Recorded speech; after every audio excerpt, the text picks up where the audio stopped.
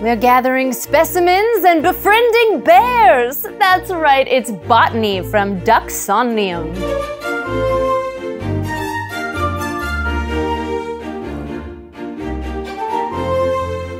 In this plant-picking points party, 2 to 5 players take on the role of botanists and amateur plant hunters. Over a series of turns, they'll traverse the world map, gathering specimens and acquiring helpful items and crew members. The player whose estate garden is the most prestigious wins the game. Setup begins with the game board placed center. The game board features a map of the world, which includes spaces labeled with a name, region, and type, either a land or sea space. These spaces are connected by routes, either by land or by sea. There's also a reputation track and spaces for various cards. Shuffle the expedition deck and set it face down on the top right of the board, then reveal 3 expedition cards and place them on the spaces to the right. Shuffle the event cards and create a face down draw deck, placing it on the board. Do the same with the specimen cards. Next, shuffle the bonus deck cards and reveal 3 next to the board. These are the 3 end-game scoring bonuses for your game. Return the rest of the bonus cards to the box. Then, create a supply of coins near the board along with stacks of the following cards: Orangery, Conservatory, Poisonous Path, and extra Wardian cases.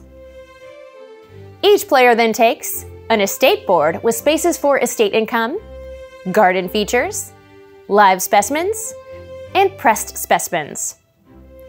1 Wardian case card, 1 botanical press card, 1 randomly dealt character card which provides a roll bonus during the game and a special ability, 10 coins placed near their board. These funds are known as expedition funds, 2 pawns of the same type, 1 placed on the estate space of the map and another on the first space of the reputation track, 2 expedition cards dealt randomly from the top of the expedition deck.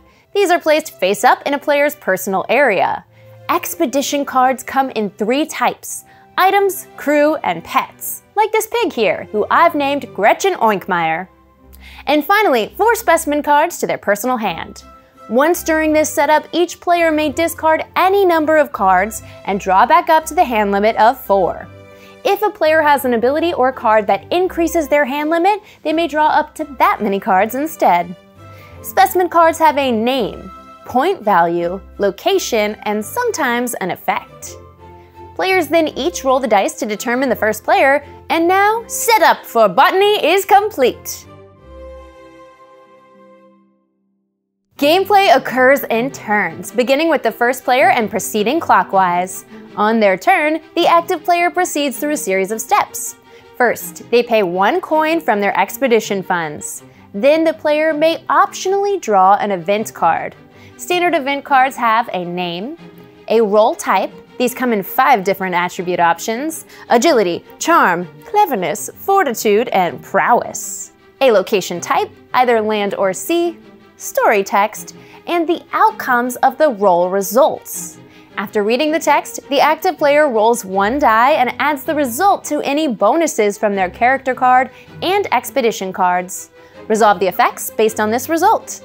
Some event cards are world event cards and affect all players, starting with the active player and proceeding clockwise. The active player then moves their location pawn up to 3 spaces on the board. On each space they move through or land on, they may play any number of specimens from their hand, matching those locations. This is known as acquiring a specimen, and the player can play a specimen to one of 2 locations, either to their Wardian case, where it will be preserved for its full point value, or the botanical press, where it's converted into 1 point for the endgame. When placing a specimen in their Wardian case, the specimen is played face up. If the specimen has an effect when acquired, or while it's in the case, it occurs now, or is possibly ongoing while it's in there. Each player has a limit of 3 specimens per Wardian case and 2 cases per player max.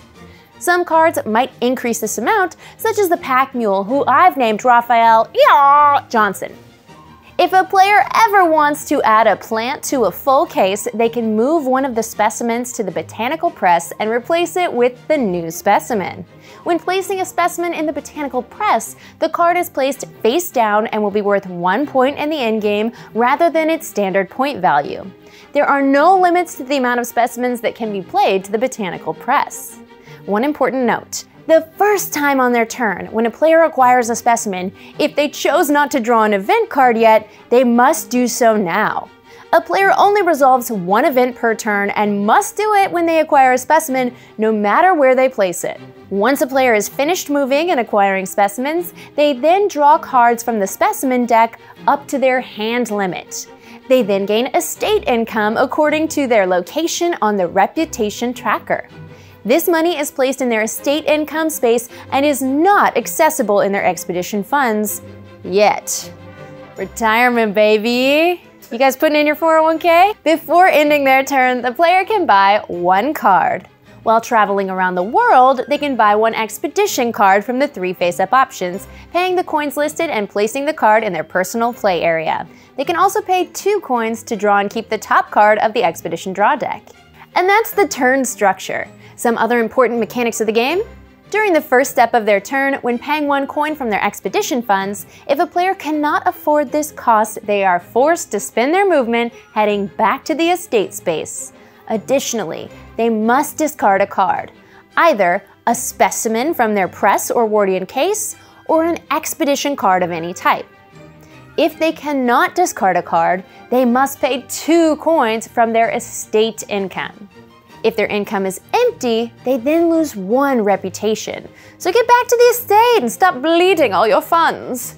The estate space is super important. Once a player has acquired some specimens, they need to return to their estate to deposit them in their gardens. This is also the time to gain that estate income and purchase upgrades to their home. When moving to the estate, a player's movement ends for the turn and they take the following steps. Deposit live specimens from their Wardian case to the live specimens section of their estate board. These will remain face up. They then gain 1 coin for each live specimen deposited this turn. They also gain 1 reputation point per 3 live specimens deposited this turn. Next, they deposit pressed specimens into their space face down from the botanical press. These don't count for income or reputation right now, but will be worth 1 point each in the endgame.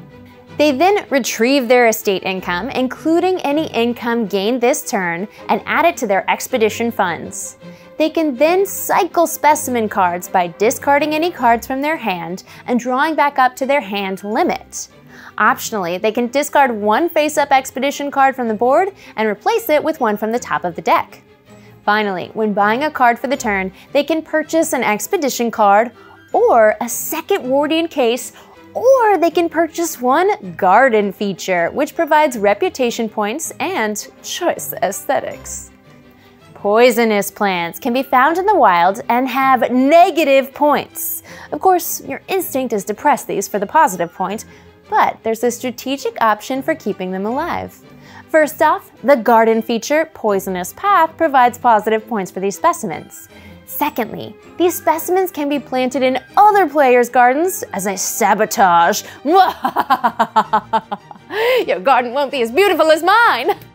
When in the estate space and depositing their live specimens, the active player may pay 1 coin to plant 1 in an opposing player's garden. These generally can't be moved out of a garden unless a card or ability allows it. Brutal. And that's the major mechanics of the game. Turns continue until the endgame is triggered by 1 player reaching the 12th space on the reputation track. The game can also end if the specimen deck and discard piles are depleted. Once the endgame is triggered, the active player finishes their turn and each other player gets 1 more turn. To tabulate the scores, distribute the 3 bonus cards to the players who achieve their goals. Ties award the points to all tied players. Add these points to the live specimen points, 1 point per pressed specimen, and points from garden features. The player with the most total points wins the game. In the case of a tie, the player with the most coins wins.